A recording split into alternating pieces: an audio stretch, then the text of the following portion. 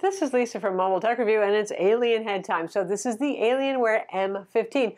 We reviewed the very first generation of this design, which had NVIDIA GTX graphics, and they refreshed it to RTX earlier in 2019, like everybody else who makes a gaming laptop, but they didn't send them out for review. I think they were waiting for these interesting display options, and really the focus of this review is going to be exactly the 4K OLED display inside. We're going to look at it now.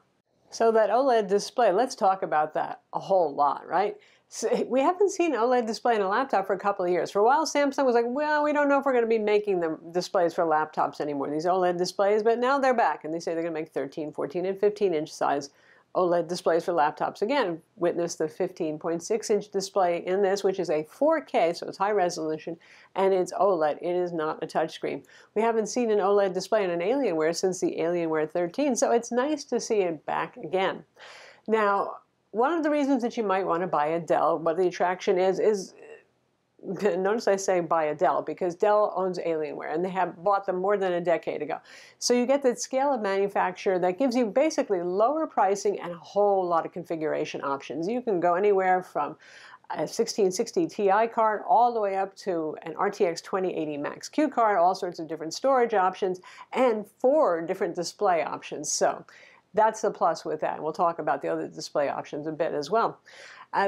You also get a little bit that Alienware DNA still here, because they do operate fairly independently. They're still located in Miami, where Dell is headquartered in Austin. So you get things like that unique design. Some of the touches that Alienware does, like the Tron lighting on the casing and the alien head logo that lights up and that sort of thing. So there's our little white choose a Dell over the other gaming laptops that are out there.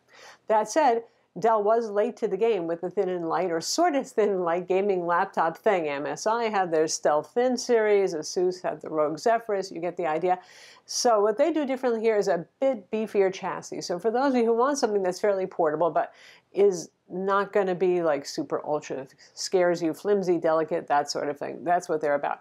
In theory, it should give you room for a little bit something better or extra. And one of those better extra things is the 90 watt-hour battery, which you'll get as long as you don't choose the hard drive. So if you're thinking about going budget and choosing the hard drive and putting your own SSDs in later, don't do that, because then there's not enough room for the bigger battery. You'll get a 60 watt-hour battery if you get the hard drive option. But a 90 watt-hour battery, that's one of the biggest batteries you're going to find in a gaming laptop. But what they didn't find a whole lot of extra room for in here is cooling. The cooling is pretty much average. Oh well.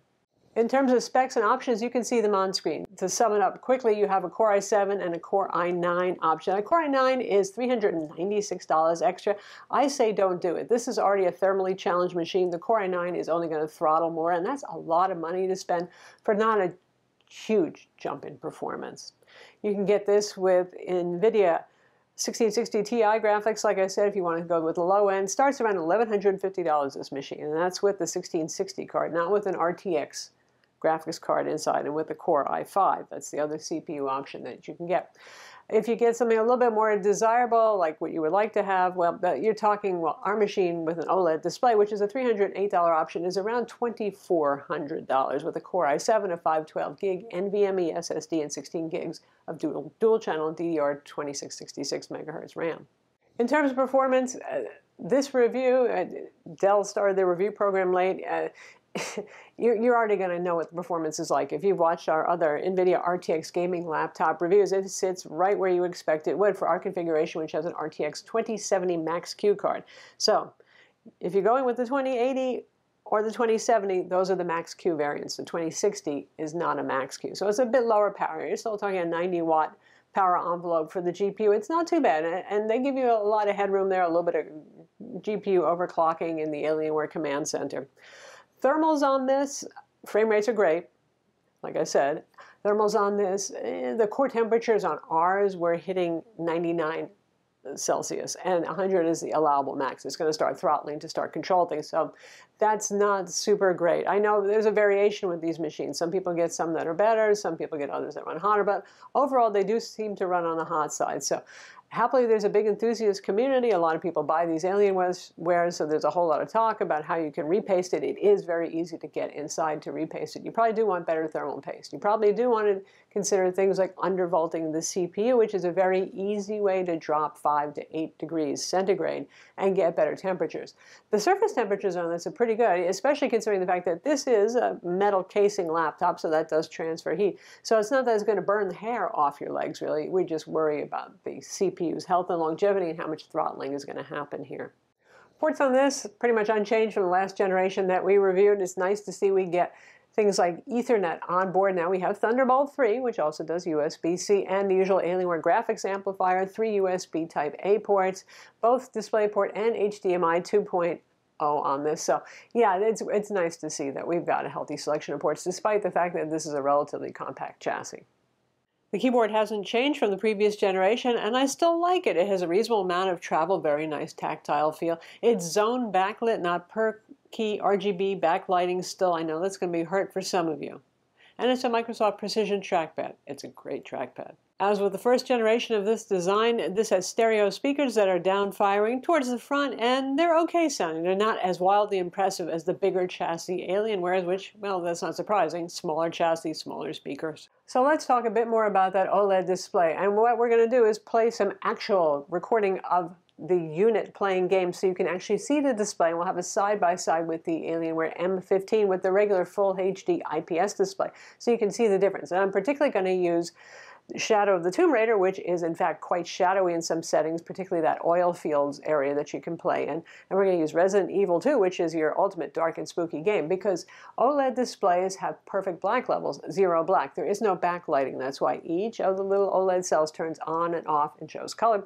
That's how you get brighter with an OLED display. So yes, it's pretty good if you want to do things like play games with dark settings, because you're going to not have as much crushing of the blacks potentially. You'll see more detail, and what is supposed to be black is going to be black. There is no IPS light bleed here because it's not an IPS display, and there is no backlighting. Those things are lovely. What isn't so fantastic is that there's no calibration from the factory for this. And oh my God, it's sort of like cliche OLED displays from several years ago, like you remember like a Samsung Galaxy S4 or something like that, where the colors were very garish and overblown. You can see the color accuracy graph where lower numbers or lower bars are better, and this is very blown out. So that means all of the colors are very accentuated. You'll see some blooming, particularly in the reds and the blues. What does that mean? Well, it still looks really pretty and really pops. And if you're just buying this display because you want really vivid, awesome, over-the-top colors, well, you are going to get that here.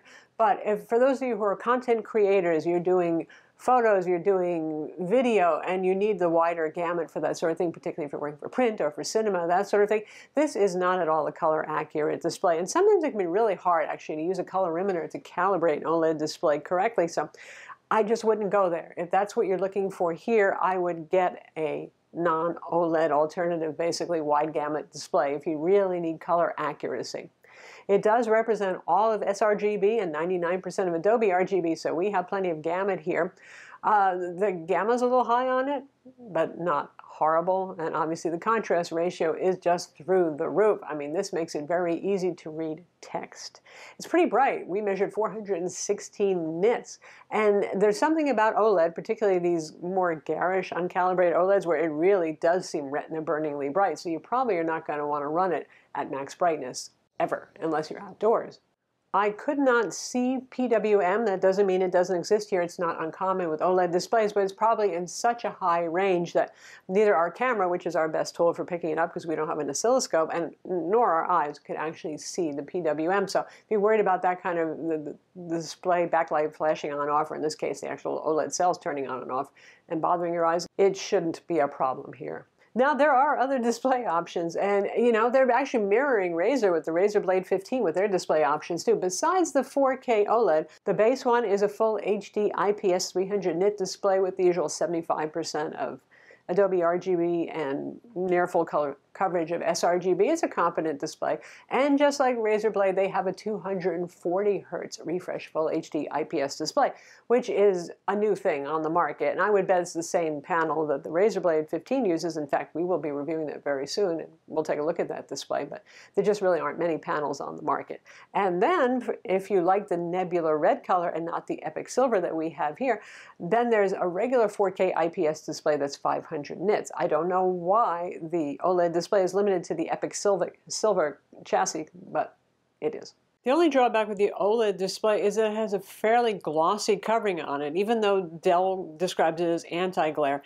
And it really is noticeable, especially if you are playing games or movies with dark scenes. It can be a little hard to see beyond the glare. When it comes to battery life, it's usually a very good thing with Alienwares. We have NVIDIA Optimus switchable graphics here, so we'll use Intel UHD 630 integrated graphics if you're not doing something that's graphically demanding, if you're just watching streaming video, if you're working in an office application, the web, whatever, that sort of thing. And if you get the 90 watt-hour battery, which is what we have, expect, relatively speaking, very good battery life from a gaming laptop. Now this one, when you're not gaming, just doing everyday productivity with brightness set to 150 nits, we've been averaging about 6.5 hours. That's pretty darn good for a gaming laptop. It comes with a big footprint charger. Now we do have the RTX 2070 Max Q, so it's going to get a bigger charger, and they actually give you a little room for some overclocking of that GPU and stuff. But it's a 240 watt adapter. It's got quite the sizable footprint and quite the weight. You'll feel it when you carry that thing around, but happily, you might not have to take it everywhere. Opening up the M15 and the M17 is such a joy compared to the previous generations, the pre-M models, where it was a two-part affair to get to all of the internals. So you just unscrew the Phillips head screws. They're all readily visible here. There are also two on the back edge. Don't forget those. And the front ones are captive, which means they stay in place. Make sure you remove the others because otherwise they'll fall inside and get stuck to the magnets on the speakers. You can hear that. That's metal. That's nice stuff right there. Alrighty. And inside we have obviously the preferable 90 watt-hour battery. That's the one that you're going to want for better battery life, and that's the one you're going to get if you go with the SSD options. Only if you get that hard drive, like I said. Then you'll get the 60 watt-hour battery because there's just not enough physical room for a battery and a 2.5-inch drive. So inside we have our two RAM slots. Ours is 16 gigs with dual channel. That's DDR4, 2666 megahertz, as you would expect. Here's our M.2 NVMe SSDs. Ours is a 512 gig Toshiba. The speeds, like you saw, not super duper impressive on that, but it's decent enough. And they have a copper heatsink and some heat tape underneath it for cooling. Honestly, with Alienwares, the drives usually haven't run that hot. Doesn't even need it that much, but it's nice to have. Second M.2 bay right here. So yes, you can have two drives. You can set up a RAID if you want. Woohoo! Two fans right over here as a standard for a gaming laptop, one for the CPU, one for the GPU, and the heat pipes over here. These are not the biggest, beefiest heat pipes, honestly, especially given the fact you could configure this with a Core i9 if you wanted, and an RTX 2080 Max Q. Granted, the Max Q version, but cooling a little on the light side. It is still relatively speaking, a thin and light laptop. They do have some constraints. They do cool VRMs and other components here. It's a fairly large plate, but our thermals were not that good on it. I would say it's very easy now to access this stuff to repaste it. You might want to consider repasting it. This is our killer 1550i Wi-Fi card here, which basically the hardware is an Intel 9560 AC card, so that's good stuff right there. And then we've got our finned exhausts, which I believe are aluminum and not copper. It's a little hard to tell because they're painted black. So you've got exhausts on the rear and on the sides, which is always a brilliant idea. So that's the Alienware M15 with NVIDIA RTX graphics and Intel 8th generation CPUs. Like I said, I'm sure they'll be refreshing them eventually with 9th generation CPUs, but not a big performance leap there other than the improvement in Wi-Fi. The slimmer, lighter Alienware is a thing, and I do appreciate that, even if it's not as super light as like an MSI Stealth Thin or a Razer Blade 15. The cooling on is still, you know, it's for you tinkerers out there, and happily there's a large community of people sharing their results with doing repasting, underclocking, and all that sort of thing, because the thermals are a bit toasty. The surface temperature is okay, but that OLED display, very pretty. Again, not for you professional content creators because color accurate, it's not nearly that. But if you really like those super zingy colors, kind of like Samsung Galaxy phones from a couple of generations ago, man, are you going to get it here, along with that improved visibility in dark scenes when you're trolling those dungeons and gaming and all that sort of thing. I'm Lisa from Mobile Tech Review. Be sure to subscribe to our YouTube channel for more cool tech videos, and thumbs up if you like this vid.